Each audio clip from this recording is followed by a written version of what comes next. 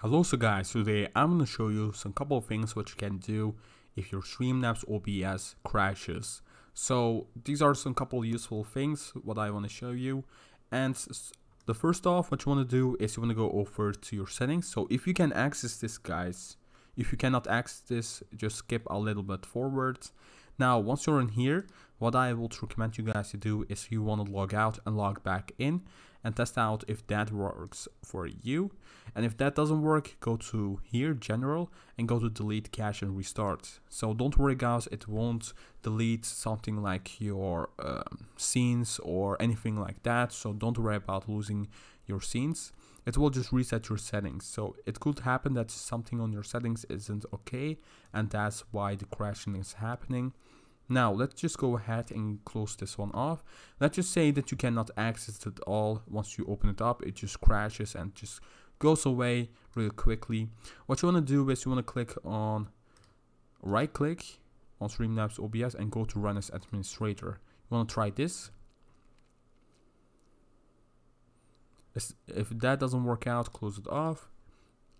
You want to go over here, type the search, go to your settings, go to network and internet. You want to go to Windows Firewall, and you want to allow the app through firewall. So I want to allow an app through firewall. Click on change settings and now search up for your Streamlabs OBS. It will be easy to find. It will be like an alphabetic order. So like you see, you want to enable this over here, the name, private and public, and click on OK. Close it off and now restart it again. So guys, if it still crashes out, you want to make sure that you don't have something opened up like a editor or stuff like that, because those are taking too much RAM. So it could happen that maybe that's a problem. So what you want to do is go to the search bar and go to Task Manager. And once you click on Task Manager, you will get this. And you want to test out if it's not using too much of your GPU or if it's not using just too much, guys. And you can go to like also performance mode and see it from here. Also on memory, like your RAM and stuff like that. And just test them out from here really easily. And if you have something opened up, like I said, like an editor, you want to close that off and start your Streamlabs OBS again. And if that still doesn't work out, guys, maybe you have like maybe a bit too low on RAM.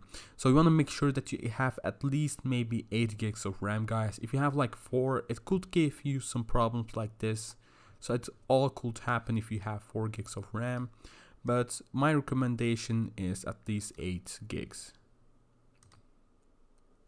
So guys, I would recommend you guys to go ahead and go to also here, the search bar. You can go to Device Manager. On Device Manager, go over to here, your display adapters, click on that and click on your GPU. Double click and go to driver.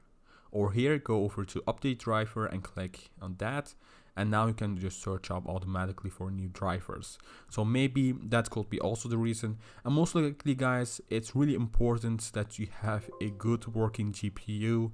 If you are going to use something like OBS on Streamlabs OBS or maybe OBS Studios, you want to always make sure that your drivers are up to date.